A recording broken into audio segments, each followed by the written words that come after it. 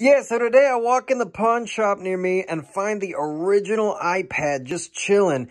And the guy at the place was like, hey, if you want it, I'll sell it to you for 20 bucks. There's no charger, there's nothing, so let's see if it turns on, let's see what it does. And I figured I'd make a video out of it, because why not? This thing's freaking awesome. While we're waiting on that iPad to boot up, I want to get you in the early 2010 mindset. So first and foremost, the iPad came out on January 27th, and it wasn't available for consumers to purchase until April 3rd, 2010. This is the current iPhone, the iPhone 3GS.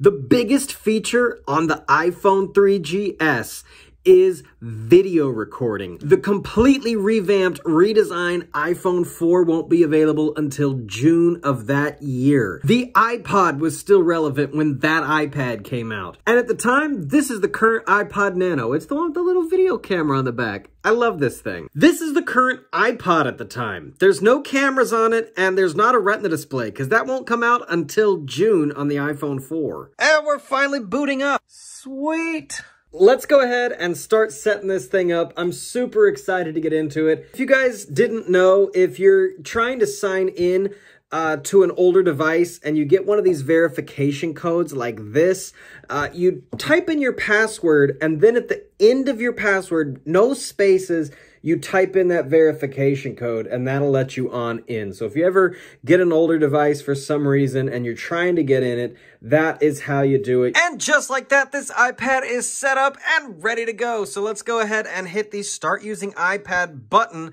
so that we can check out iOS 5. This is going to be awesome. So we'll go ahead, we'll hit that button, and there it is, classic old iOS. It is so good to see these icons again. I've always been a fan of old school iOS. So one of the biggest things that the iPad was meant to be able to do was be a web browser. It was meant to jump and fit the gap between the iPhone at the time and the Mac at the time. I'm not sure if it's going to be able to load any of the current HTML, CSS trends, but we'll see what it does. I'm kind of curious. It's not far off, actually. It's doing its best to load up the iPhone 13 here.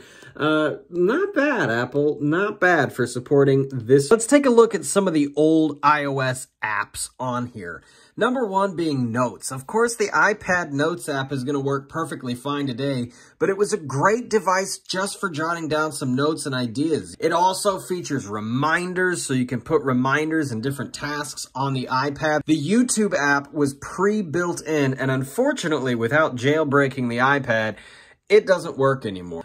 Contacts, again, not going to have any contacts in here, but you could just open up a quick contacts book and fill out your contact information and have all your contacts ready to go, which is super cool. As a matter of fact, this is the first version that supported iMessage, so you could quickly load up some contacts, load up some people, and send a quick message off to someone that is also using an iOS device. It's got Game Center, so you could load it up and play games with your friends. We've got multitasking for the first time ever on an iPad, and we've even got the notification center at the top. The iPad is the first iOS device that even supported changing your wallpaper. Up until the iPad came out, you couldn't change wallpaper on any iOS device ever released. This is the very, very first iPad that could actually change its wallpaper. I'm going to jump in the App Store and see if there's any apps whatsoever that I can actually get installed on here. I've already been prompted to download iBooks, so why not? In 2022, we are actually able to install an application and use it on this original iPad. I'm just kind of curious. I've heard Netflix is compatible with the original iPad even all this time later, so I'm gonna try. I guess it's not. All right, let's see if we can install Temple Run, which is an app that came out around the time of this iPad. Installing, download an older version. That's promising, looking really promising here. All right, let's play Temple Run. Let's see how we do at Temple Run. I'm surprised. I really wasn't expecting that. I wonder if you can do the infinite glitch. Oh, maybe. Gonna try Fruit Ninja. Oh, incompatible. Will it let me install an older version of Pages? No, it won't. How about Pandora Internet Radio? That was like all the rage at the time. No, nothing works. The craziest part to me is that the iPad 2 came out just under a year after the original iPad first debuted, and it's so much better that it even makes the first generation iPad look as if it was a beta product. I mean, just look how much thinner that is. The original iPad also only came in one option, black, whereas the second generation came in black or white. This iPad is also a far cry from my current iPad. I've always been a big fan of the iPad mini, and wow, is it crazy. This thing weighs half a pound, this weighs 1.5 pounds.